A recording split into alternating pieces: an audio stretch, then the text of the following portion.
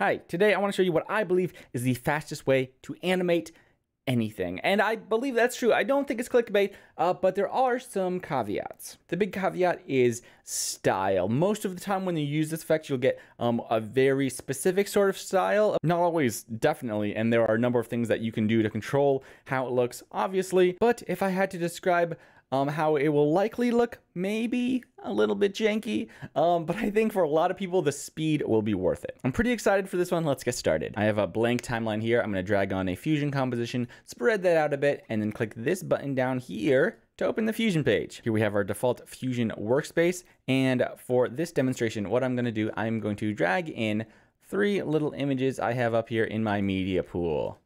We got Mario, we got Atreus, and we got Master Chief with a fake PNG transparent background because I think it's funny. Now I'll move these over here, and I'm going to click this first icon over here to create a background node. Now I'm actually going to bring down the alpha on that, so that is a completely transparent layer. I'll connect that right to my media out here, and now this will be the core of the node tree. And now for each of these icons, I can just connect the output to the output of the background, and then each progressive merge, and it will just create a new merge for those icons. You can see this Atreus is a little bit of a big guy. I'll size those up so they are about equivalent, and then we can start building something out to demonstrate. I'm gonna drag Mario out to this side, Master Chief out to this side, Atreus will go down below. Now, longtime viewers might actually recognize the technique I'm about to walk through. I actually discovered this on a live stream and then made a follow-up video about it. That one was specifically about creating sort of like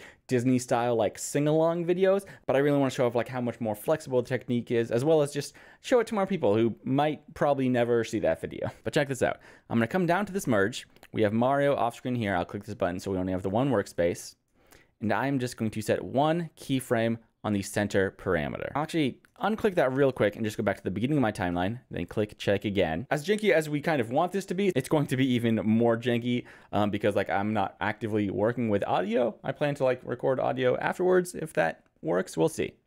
But down in merge, I have set one keyframe at the beginning of my timeline. And as soon as I set that keyframe, I got this row of icons above my viewer.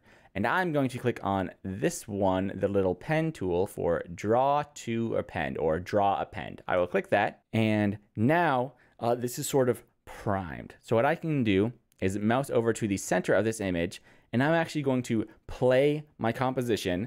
And then once I press play, if I select the center and move my icon at all, it will record that movement in real time. So watch. I'll click that, click play, and I can have Mario come in and be like, hey, Master Chief, how you doing? Yay.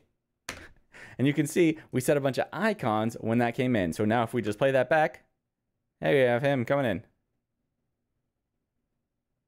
Yay. And then I paused and he came in now.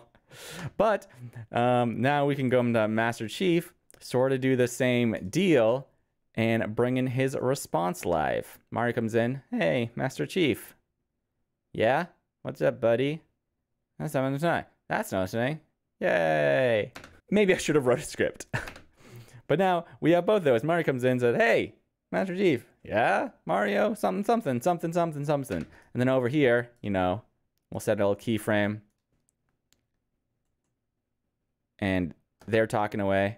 And Adrian's gonna be like, Father! I could never afford the rights to make a story with these characters, so this will never be a thing. But hey, Mario coming in, Master Chief coming in, they're talking, they're having a conversation, Atreus pops up. Father. This looks so silly. This looks very silly. Yes, that is on purpose, but I hope I have demonstrated something pretty powerful. Let me show you one slightly more practical example. Yes, you can do this sort of janky narrative animation, but you could also use this just as a faster way to set down natural motion. I'm gonna drag in the YouTube icon here. I'm actually gonna select these merges and toggle those off so we are back just with this media in. I'll connect that on the merge. Here we have this YouTube icon. I will scroll that down a bit. And yeah, let me even type in here. I'll bring in a text line and just type in subscribe. Connect that to our node tree as well. Yeah. Now I'll sort of pre-position these. I'll get the subscribe down here.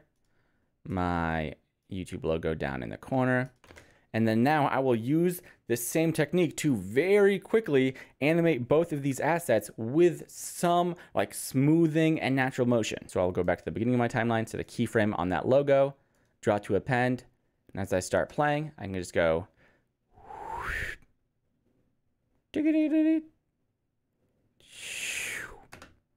Now I have some extra jitters there. It shakes.